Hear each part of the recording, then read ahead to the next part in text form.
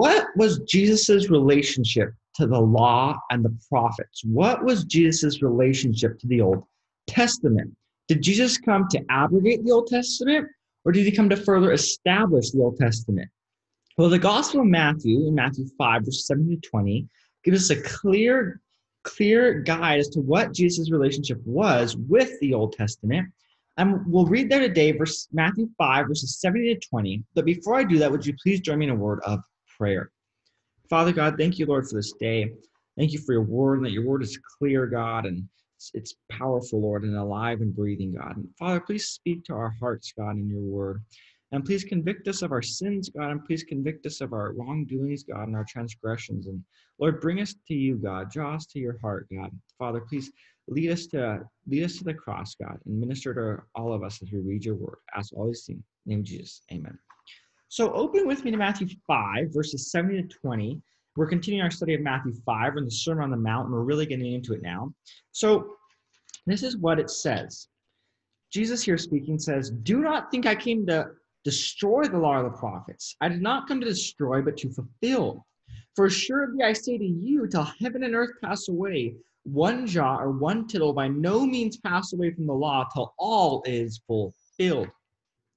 Whoever therefore breaks from the least of these commandments and teaches men so shall be called least in the kingdom of heaven. Whoever does and teaches them, he shall be called great in the kingdom of heaven. For I say to you that unless your righteousness exceeds the righteousness of the scribes and Pharisees, you will by no means enter the kingdom of heaven." So there's something called antinomianism. And this is a very popular belief among evangelical Christians even. And what it is in essence, and you'll get varying definitions depending on what sources you get your definitions from, but the true definition of antinomianism is it's essentially a belief that the law no longer applies to us, that the law no longer is necessary, that Christ, since he came, we no longer have to observe the law or obey the law. And that's absolute heresy. And I'll get into the relationship we as believers have with the law and the relationship Christ had with the law. But we have to first establish that the law is still relevant to the life of the believer in the church age, in the dispensation of grace that we're in. It's still relevant to us now as it was in the Old Testament. Now that we're in the New Covenant, the law hasn't been abrogated or annulled. It's still applicable to us today, and it's still very important. In fact, Jeremiah, when he was speaking of the prophesying of the new covenant that would come, he said the law would be written in the believer's heart.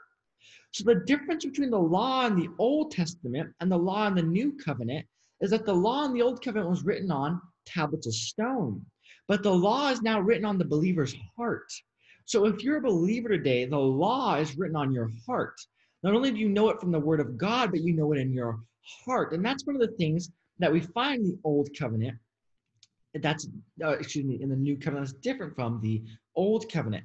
But let's get into the specific relationship that Jesus had with the law and how to apply this to our life, because one thing that's really hard to do is, well, what does this mean? How extreme should I be in the application of the law? Could this lead to legalism? And we'll get into all of that.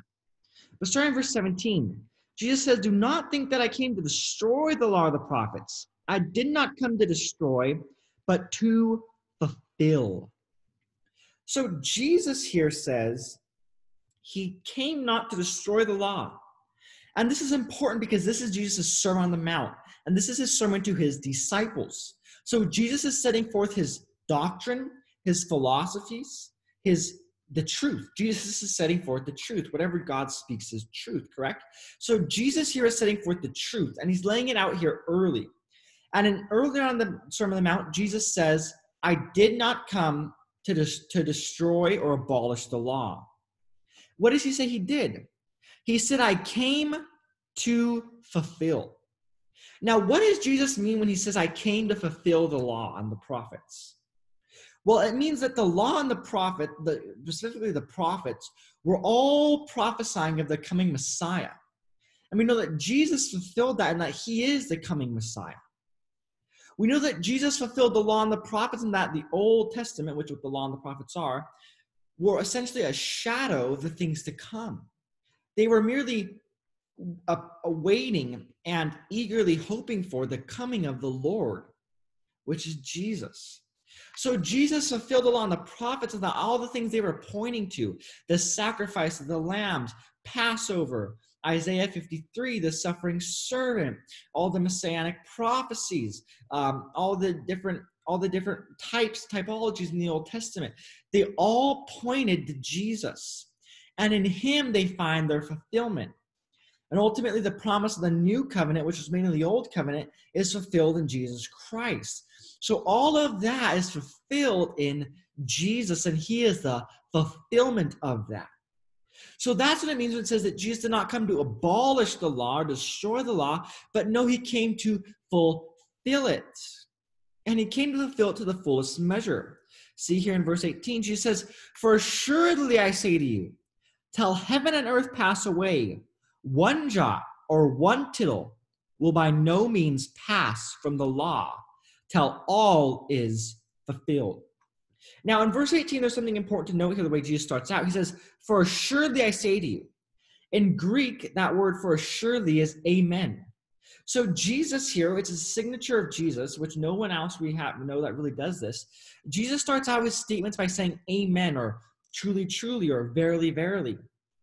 And you notice that Old Testament prophets, whenever they would make a prophecy, they would always say, "Thus saith the Lord," or "Hear the voice of the Lord." But Jesus said, "Assuredly I say unto you." Jesus said, "Truly, truly I tell you." So Jesus here says, I'm not just prophesying. He said, I'm not just a prophet saying what the Lord has told me. He said, when he says, "Assuredly I say unto you," and he's saying, "Truly, truly I say to you," Jesus is saying, I am God. Jesus is saying, this is my words. And he's saying, my words are God. He's not saying I'm speaking here for God. No, he's saying I am speaking as God. I'm speaking with the authority of God. And we have to note that, because every time you see a prophecy in the Old Testament or discourse on prophecy, the prophets will always start off by saying, "Thus saith the Lord." Hear the voice of the Lord. The voice of the Lord came to me saying.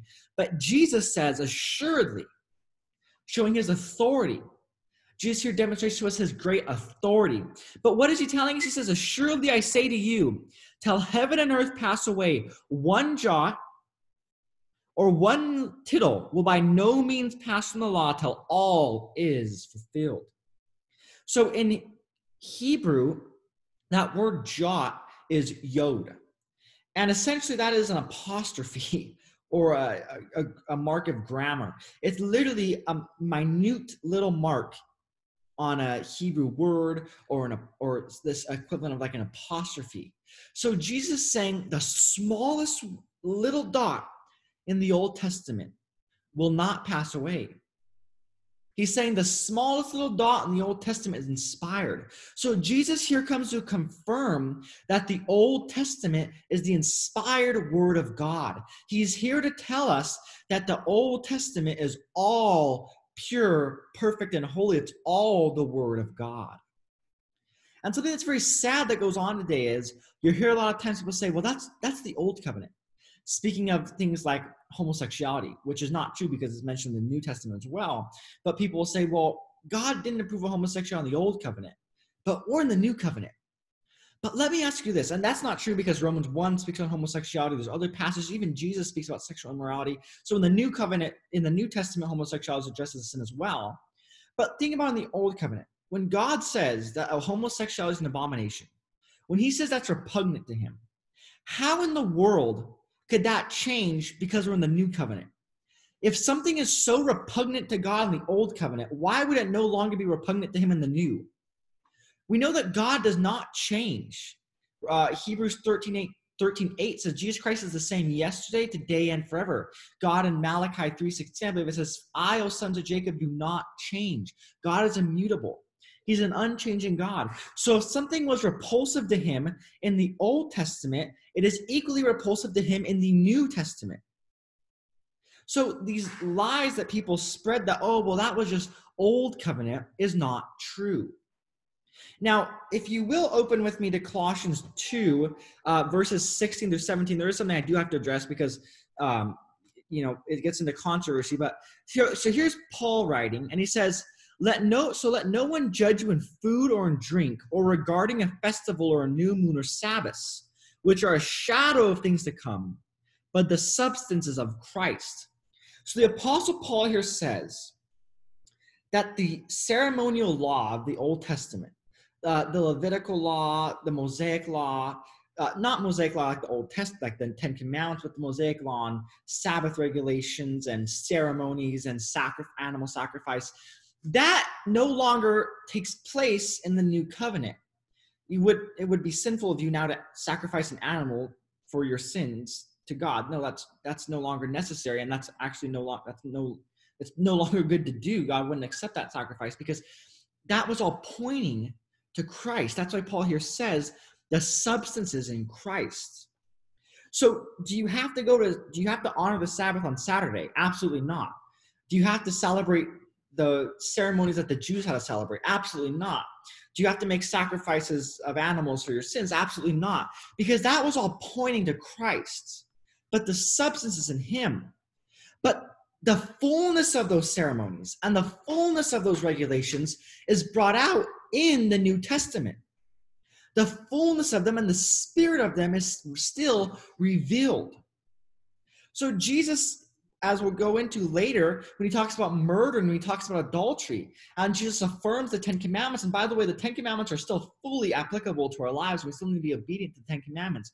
But when Jesus says, it's been said unto you, do not commit adultery. But I say unto you, if you look at a woman in lust in your heart, you commit adultery. So Jesus not only said, obey the law externally, but Jesus said, obey the law internally in your heart and in your mind.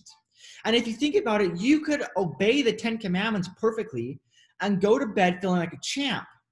But what did Jesus say? He said the two greatest commandments are this: to love the Lord your God with all your heart, with all your soul, with all your strength, with all your mind. And the second like it is to love your neighbor as yourself. And that is impossible to perfectly do. So you can do every single one of the Ten Commandments, but yet fail to love God with all your heart, soul, strength, and mind. And yet fail to love your neighbor as yourself and go to bed needing the forgiveness of God. It's impossible for a human like us to fully love the Lord our God with all our heart, soul, strength, and mind. It's impossible for a human like us as in a sinful state to fully love our neighbor as ourselves. So we can obey the Ten Commandments, but fail here, and we've still fallen short of the line. We've still transgressed and fallen short of God's perfect, righteous, and holy standards. And isn't that amazing? And isn't it amazing that Jesus took the law and he applied it further? He said, not only do you not commit adultery physically, don't commit adultery in your mind. Don't lust after a woman in your heart. Don't lust after a man in your heart. He said it's even harder now. It was easier in the Old Testament just to not commit adultery, but now don't commit adultery in your heart. Right? That's the difficult. It's even more difficult now. And I have to address the topic of legalism, because what people say is, well, you're just being legalistic. Or when people say, I don't want to drink, or when people say, I don't want to take part in this action, or when I don't want to watch this TV show, or people say, well, you're being legalistic. Okay, that's not a proper understanding of legalism. Legalism is using the law or trying to be obedient to the law to gain salvation. Legalism is obeying the law or work-based salvation to go to heaven. That's what the Pharisees did. They were legalists because they obeyed the law to the fullest extent in their view, yet they were short of heaven because they didn't have the love of God in their lives, and they didn't truly see the beauty and the fullness of the law. And they didn't truly live that out. But legalism is not living a holy life. Legalism is trying to use the law to justify yourself. That's what legalism is. So oftentimes legalism is taken out of context. It's not truly represented as what it really is. But continuing in verse 19, and we can further apply this to our lives, he says, whoever therefore breaks from the least of these commandments and teaches men so shall be called least in the kingdom of heaven. Whoever does them and teaches them, he shall be called great in the kingdom of heaven. So Jesus is saying, if you do not follow the law, that's sin.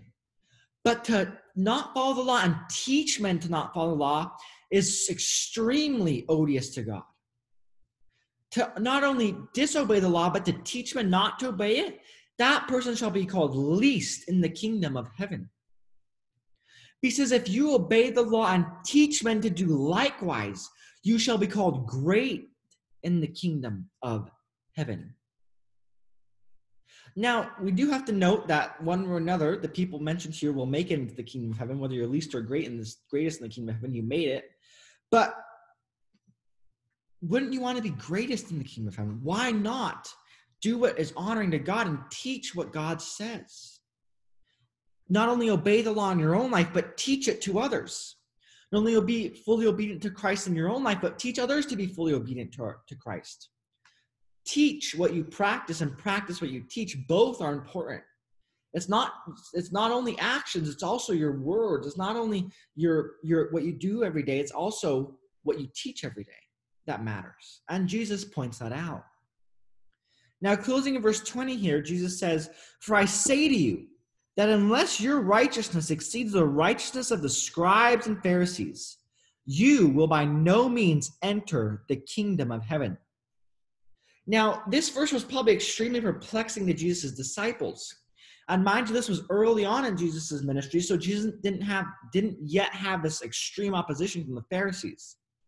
But we know that the Pharisees represented the opposition group to Jesus. They despised Jesus. They hated Jesus. They were the chief culprits in putting Jesus up on the cross.